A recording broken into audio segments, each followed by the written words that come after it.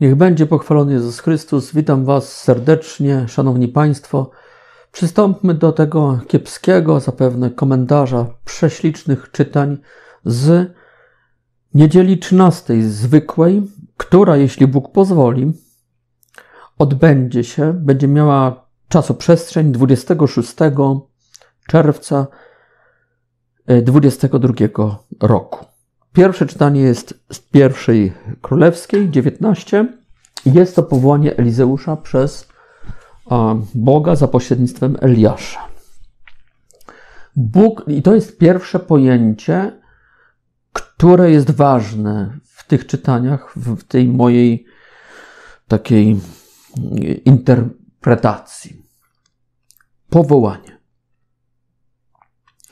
Powołanie bowiem od Boga chce nas przenieść od niskiego życia do wysokiego. Od niskoantropologicznego, na przykład rodzinnego, do wysokoantropologicznego życia w wartościach wiecznych, wartościach bożych i z Bogiem. Wręcz to wysokoteologiczne życie, wysokoantropologiczne życie jest życiem właściwie już teologicznym. A niskoantropologiczne życie jest życiem zoologicznym, a więc od życia zoologicznego, stadnego, na przykład rodzinnego, do życia w wysokich relacjach, wysokich wartościach i do życia z Bogiem i do życia wiecznego. Warunkiem wejścia w życie wieczne i w życie Boże jest pójście za tym powołaniem, jest pozostawienie punktu A dla punktu B z nadzieją na punkt Z. Albo punktu alfa dla punktu beta z nadzieją na punkt końcowy omega. Ten płaszcz, tutaj przedstawicielem Boga jest Eliasz, prorok.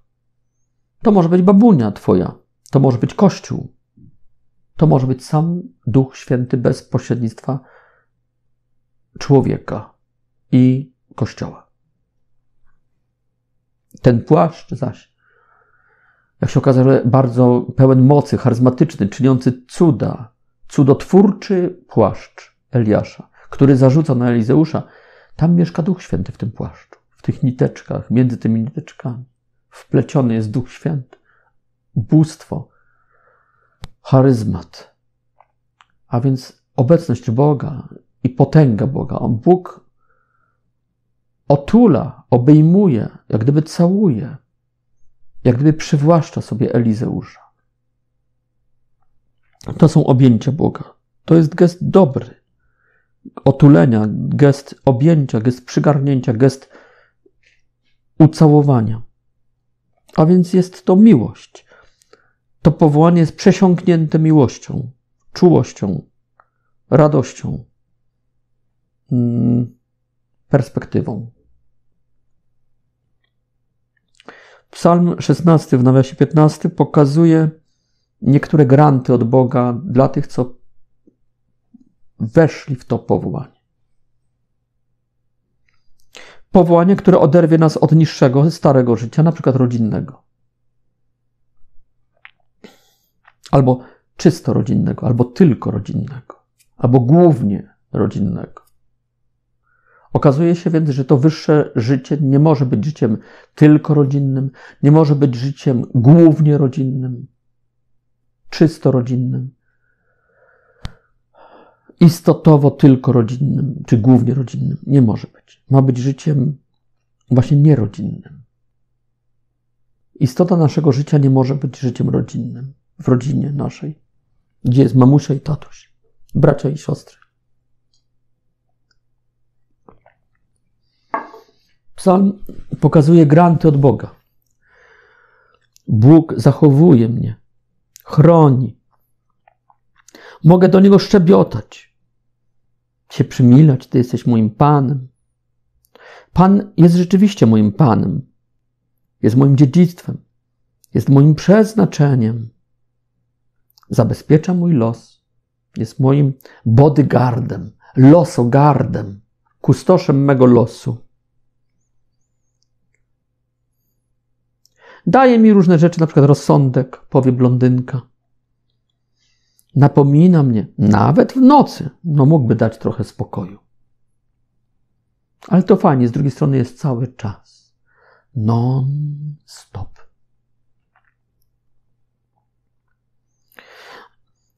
Zawsze stawiam sobie Pana przed oczy i to nie bójdę na rysorach.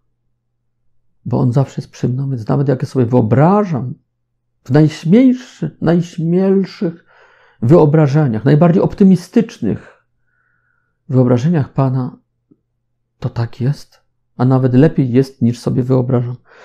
On jest zawsze po mojej prawicy. I jakoś mnie tak trzyma, że się nie zachwieję. Cieszę się. Mam też spokój, bezpieczeństwo. Nie zostawi mnie nawet w najgorszym położeniu, nawet w jamie, w czarnej jamie, nawet w grobie. Pokaże mi ścieżkę, zapewni pełnię radości i wieczność. I siebie samego, Boga. Takie oto granty. Za to, żeśmy się poddali powołaniu. I weszliśmy w wyższe życie. I oto On jest matką i ojcem. On nas przytula i całuje. A już nie mamusia i tatuś. Osoby ograniczone, również moralnie. Drugie czytanie z Galatów 5 Pawła pokazuje nam dwie przynajmniej kolejne wartości, a nawet trzy, które znajdują się za powołaniem, ku którym to wartościom, przestrzenią, rzeczywistością powołanie prowadzi. Prowadzenie Boże prowadzi.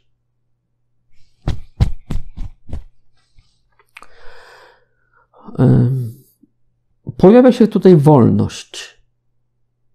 Chrystus nas wyswobodził do tej wolności, a więc ten, kto idzie za Chrystusem, za Bogiem, za Eliaszem, wchodzi w wolność. I kto nie wchodzi, pozostaje w niewoli. Bo wolność Chrystusowa jest dla tych, których Jezus uwolnił. Czyli poza wolnością Chrystusową jest niewola. Więc tertium non datur, trzeciej możliwości pośredniej nie ma. Jest albo wolność Chrystusowa, w którą Cię wprowadził Chrystus poprzez powołanie i poprzez to, że Ty odpowiedziałeś tak, fiat na to powołanie, a jeżeli nie poszedłeś za Chrystusem, to jesteś dalej w niewoli, choćby ta niewola miała smak wolności. Póki co. Iluzja. Optyczna pomyłka.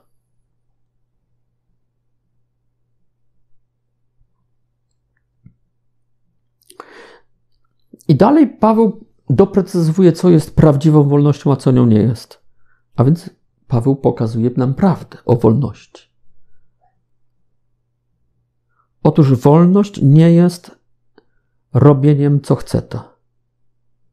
Nie jest możliwością, wolność nie jest anarchistyczną możliwością, egoistyczną, pyszną, tępą, anarchistyczną, swawolną, kompulsywną, czyli gdy jesteśmy przymuszani przez instynkty, przez hormony, nie jest spontanicznością, nie jest wyborem czegokolwiek, nie jest wielością opcji, które wszystkie są pod ręką, wszystkie są dostępne. To nie wolność. Dlaczego? Bo na przykład wolność rozumiana jako hołdowanie ciału, czyli szukanie rozkoszy dla ciała, sprawi, że w końcu będziemy kąsać i pożerać się nawzajem. A to doprowadzi nas do smutku, do wojny, do strachu. A więc do śmierci psychicznej lub nawet fizycznej. A więc nie do życia. A wolność to jest pojęcie pozytywne. Musi prowadzić do pozytywnych efektów, bo inaczej jest negatywne. Wolność, tak rozumiemy, jest czymś, to niewola jest negatywna, a wolność to jest coś pozytywnego. A skoro tak, to efektem wolności musi być radość, pokój, szczęście, a więc życie. Nie po prostu wegetacja. Życie w radości, w spokoju, radości, czyli w szczęśliwości. Wolność musi do tego prowadzić, ponieważ wolność jest pozytywna i musi prowadzić do pozytywnych efektów. Jeżeli wolność prowadzi do negatywnych efektów, to właśnie to nie jest wolność, tylko podróbka. I przykład. No jeżeli właśnie będę uważał, że wolność to jest byle co, cokolwiek wybiorę, to jest właśnie wolność, no to zacznę hołdować ciału. No na przykład zacznę pić. Żona wtedy albo się bawić nocami, cała noc, głośna muzyka na podwórzu. I picie. Żona zapłakana, dzieci wystraszone, sąsiedzi źli. Jutro sąsiad mnie pobije albo wezwie policję, zmandatują mnie. Żona pojutrze weźmie rozwód, dzieci się rozbiegną, nie będą chciały ze mną w ogóle, będą się mnie bać. Do czego to prowadzi? Konsternacja, strach, niepewność, samotność, smaki śmierci, a nie życia. To nie jest pokój, to nie jest radość, to nie jest harmonia, to nie jest bycie we wspólnocie, to nie jest. To jest... Dlatego będziemy się kąsać, pożerać. A więc trzeba wybrać taki rodzaj wolności, tę jedyną prawdziwą wolność, a nie te miliony nieprawdziwych, aby w końcu się nie kąsać, nie pożerać, ale no właśnie, ale żeby... I co teraz mamy? Ożywieni, słuchajcie sobie, ożywieni miłością. Czy ma być miłość? Wolność ma prowadzić do miłości. Ale miłości agape, czyli do służby, do promocji drugiego ja, do promocji ty, a nie do promocji ja. Do promocji innej istoty bardziej niż siebie. No i rzeczywiście, mężczyzna klęka przed kobietą, mężczyzna nosi na rękach kobietę, mężczyzna oddaje życie za kobietę. Miłość sprawia, że jej służy. To jest prawdziwa miłość. Ale jaki mężczyzna? Wolny od alkoholizmu, wolny od lenistwa, wolny od chamstwa, wolny od choleryczności, od gniewliwości, wolny od zdrad małżeńskich, wolny od i tak dalej. Aby mężczyzna mógł kochać i rozweselić swoją małżonkę, musi być wolny od wad. Musi się myć. Musi być wolny wolny od wad. Musi się kąpać codziennie, musi się myć. Musi być czuły, musi być ofiarny, musi być miłosierny, miękki, musi być sprawiedliwy, musi być mężny. Musi być wolny od wad przeciwnych tym cnotom. Wtedy kobieta się cieszy. I wtedy dzieci się cieszą, sąsiedzi się cieszą, cała wieś się cieszy. Twoje sumienie się cieszy. Bóg się cieszy. Nawet wrogowie, dla których jesteś sprawiedliwy i miłosierny, też się cieszą. Razem z tobą się cieszą, a nie cieszą się, gdy ciebie nie ma. Tylko szatan się nie cieszy. Wolność prawdziwa to jest taka, z której się szatan nie cieszy. A wszyscy inni się cieszą. Wolność nieprawdziwa to jest taka, z której ty się cieszysz na początkach przynajmniej, a innym wcale nie w smak. Ty się cieszysz i szatan się cieszy z nieprawdziwej wolności, a innym Bogu i innym nie w smak. I tutaj jeszcze bardziej apostoł konkretyzuje. Wolność to jest postępować według ducha, a nie według ciała, nie według porządnych działań, czyli nie według zoologii, nie według wartości zoologicznych. Jeść, żreć, pić, upijać się, spać, seksować, leniuchować, wygrzewać się na słońcu, zabijać, znęcać się, jak czasami zwierzęta nawet mogą robić. Bawić się kosztem innego, jak kot myszką. Nie.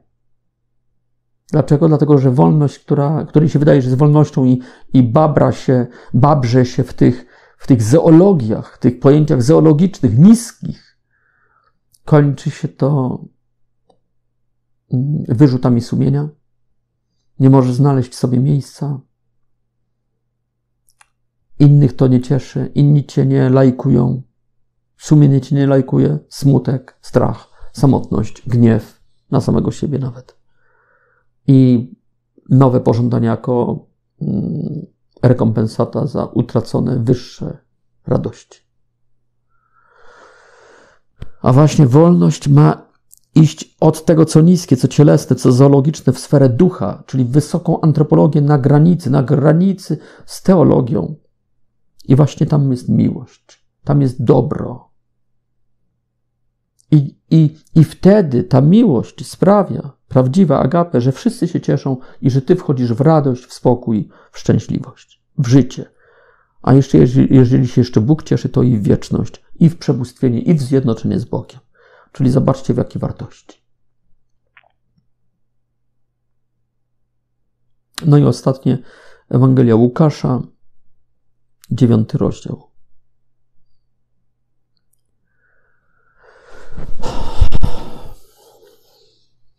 Moim zdaniem cały ten akapit, już tak kontynuując, tak nie wprowadzając nowych wątków, bo tu zapewne są setki wątków, ale tak idąc tym jednym rusłem, takim jednym korytem rzeki, jest tu totalna krytyka. Zaraz o tym powiem. Jeszcze wróćmy do tego drugiego czytania. Czyli popatrzcie, szanowni państwo, jest tak, powołanie, które prowadzi do tego, że czy to przez Eliasza, czy to przez apostoła Pawła, czy jak teraz zobaczymy przez Jezusa Chrystusa, który będzie pokazywał, czym jest prawdziwe życie, prawdziwa wolność, po powołaniu ten Bóg, który nas powołuje z niskiego życia do wysokiego, On nas poinformuje, co mamy robić, czyli pokaże nam prawdę. Pokaże nam, gdzie jest prawdziwe życie. Gdzie jest prawdziwe życie, gdzie jest prawdziwa wolność. Prawdziwa, a nie nieprawdziwa. Jest tylko jedna na milion, to jest tylko ta jedna prawdziwa. A wszystkie reszty, cała reszta, milimetr na lewo, milimetr na prawo, 1 stopień na lewo, 1 stopień na prawo, 90 stopni na lewo, 90 stopni na prawo, 180 stopni w jakimkolwiek kierunku, bo to będzie ten sam punkt. Wszystko, co nie jest dokładnie w tym kierunku, wszystko, choćby się różniło tylko na o 1 stopień, jest już nieprawdziwą miłością, jest już podróbką, jest już nieprawdziwym życiem, jest już nieprawdziwą wolnością. A więc mamy tak, powołanie, potem mamy prawdę, to jest wyższe pojęcie, które Bóg przekazuje tym, którzy poszli za Nim. Prawda pokazuje na prawdziwą wolność od zoologii, prawdziwą wolność do wysokiej antropologii i teologii. Ta wolność od i do daje możliwość prawdziwie kochać, czyli czynić prawdziwe, bezinteresowne, wspaniałe, rzetelne, adekwatne dobro, które rozwesela serce człowieka, twoje innych, twoje sumienie, innych reakcje, wzajemność i sprawia, że wszyscy prócz czorta się cieszą i to sprawia szczęśliwość. I ty się cieszysz i to sprawia szczęśliwość, czyli wchodzisz w życie. Powołanie, prawda, prawdziwa wolność, prawdziwe dobro, czyli miłość, prawdziwy pokój, radość, czyli prawdziwe szczęście, a więc prawdziwe życie. A jeszcze prawdziwy Bóg, prawdziwa wieczność. Życie. I teraz Jezus. Jezus także przekazuje tę prawdę. No, na przykład tutaj 3 panów czuło już powołanie przez Ducha Świętego, przez Boga Ojca i przychodzą do Jezusa. Czyli powołanie już mają. Już odchodzą. Znaczy tak. Właśnie oni jeszcze nie odchodzą. Oni próbują wejść w powołanie, nie porzucając starego życia. I dlatego Jezus musi im to przeciąć. I powiedzieć, sorry, ale aby wejść w wyższe życie, musicie odrzucić i zostawić niższe życie. I dlatego jednemu mówi tak, słuchaj, nie szukaj komfortu dla ciała i dla psychiki, ponieważ idąc za mną doświadczysz, że czasami lisy w swoich gniazdach oraz ptaki w swoich norach będą się miały lepiej niż ty. Bo popatrz na mnie. Do dzisiaj nie mam swojej poduszki. A więc od strony zoologicznego wegetowania, tak, tego bytu zoologicznego będzie czasami ciężko. Jesteś gotów na to? Jesteś w stanie porzucić wygodne gniazdka i nory, a nawet poduszki? Jesteś gotów porzucić zoologię? Okej. Ja cię uprzedzam, że tego nie będzie. To będą tak wysokie loty łabędzia czy orła, że pieleszy kurnika i stada gęsi i kaczek nie będzie. To już nie będzie kurnik. To już będą gniazda albo gdzieś tam w szuwarach, chyba jak łabędzie mają, tak? Albo to będą gniazda na wysokich górach i tam będzie troszeczkę wiało i tam będzie troszkę chłodno. Drugiemu mówi: olewaj to, co powie wieś. Nie pójdziesz na pogrzeb ojca. I oczywiście wieś, włączając w to twoich krewnych, a nawet najbliższych, włącznie z matką wdową, po prostu dokonają ostracyzmu. Odrzucą cię. No i co? Stado cię odrzuci. Rodzina cię odrzuci.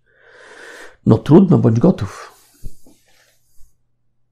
Pomodlisz się za tatusia, tam jest komu wykopać, zakopać, to ty się pomodlisz. Ty i tak już ciału nie pomożesz. No chyba, że tam nie ma komu kopać i zakopać. To idź. Ale jeżeli jest, to właśnie potrenujemy to, czy ty jesteś w stanie odejść od stada kur, kaczek i gęsi. Czy jesteś w stanie być łabędziem, brzydkim kaczątkiem, tak? Czy jesteś w stanie być Andersenowym? Czy jesteś w stanie być orłem?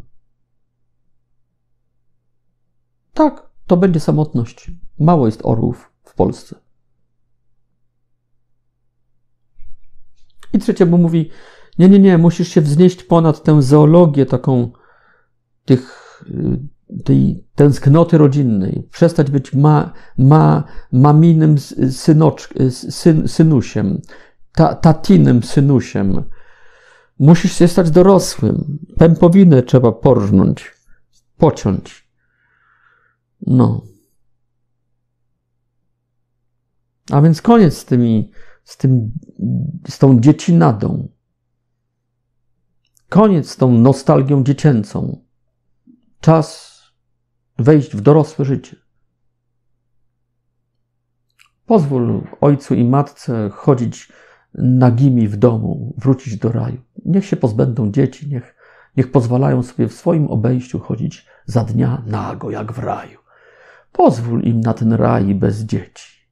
Odchowali już, wymęczyli się, zostaw ich. Niech wracają do raju. Niech chodzą sobie cały dzień i noc, goli w swoim obejściu. Nadzy.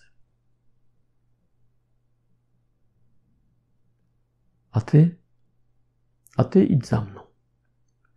No i tutaj mamy jeszcze nacjonalizm samarytański. Nie przyjęli Boga, bo zobaczyli rubachę, suknię żydowską. Bo zobaczyli krój szaty żydowskiej, czy wzorki żydowskie, czy kolorystykę żydowską, tam biało-niebieską. Co za prymityw. A już nie zwrócili uwagi, czy ciało miłe, jakie oczy, nie zwrócili uwagi, jaki charakter, jaka dusza i jakie bóstwo. Już to było im szata. Szata zdobi człowieka. Zła szata, zła narodowość, koniec. Nieważne, że to Bóg. Grunt, że Żyd. Nacjonalizm, czysty nacjonalizm jest pojęciem zoologicznym. To jest nasizm. Nasizm.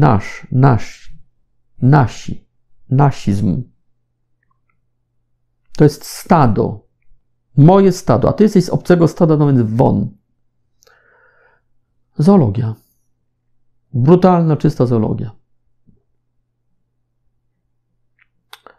Ale nie lepsi ci apostołowie. Chcieli zgromić tam, rzucić przekleństwo. Czyli zemsta. Może też patrzyli na nich jako właśnie na inną religię, czyli rozumieli to może nie w sposób nacjonalistyczny, ale może właśnie w sposób religijny, bo tutaj Mesjasz żydowski, nasza religia, a tutaj obca religia, nie przyjęli. Jezusa nie przyjęli. I tutaj nawet nie chodzi, że nas, tylko Jezusa. Czyli wątek statu bardziej w rozumieniu religii, tak? Konfesji, wyznania. No ale jednak stado.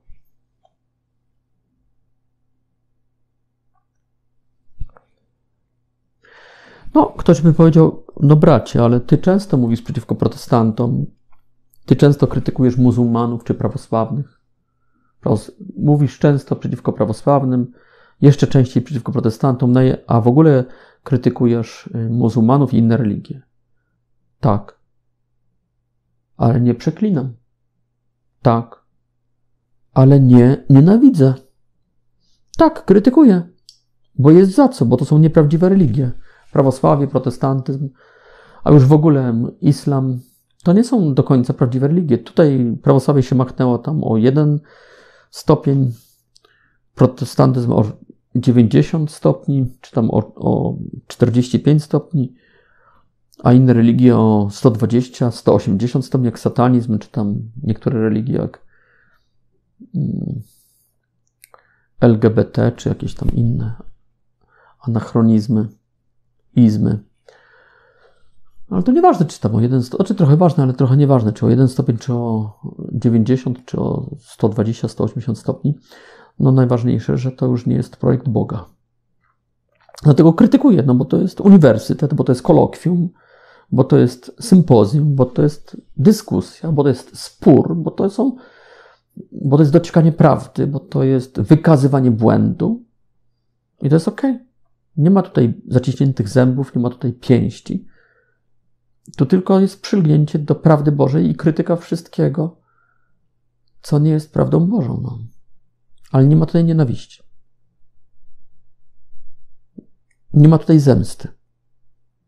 A więc w mojej krytyce innych religii mamy do czynienia z prawdą, mamy do czynienia z wolnością od nienawiści, mamy do czynienia z miłością, bo chętnie będę ich kochać i użyczę gościny i tak dalej, i tak dalej. Tak więc jest to krytyka starego życia, które jest życiem jednak nisko antropologicznym, wręcz zoologicznym i zachęta Boża, abyśmy odpowiadając na Jego powołanie, rozpoczęli wędrówkę ku życiu wysokiemu, boskiemu, wiecznemu. A ta wędrówka prowadzi przez prawdę, wolność, od wolność ku do, przez miłość, jako służbę, jako agapę, która kończy się radością, pokojem i wreszcie kończy się wiecznością i Bogiem, który od samego początku, czyli od powołania, jest z nami. Amen. Dziękuję za uwagę.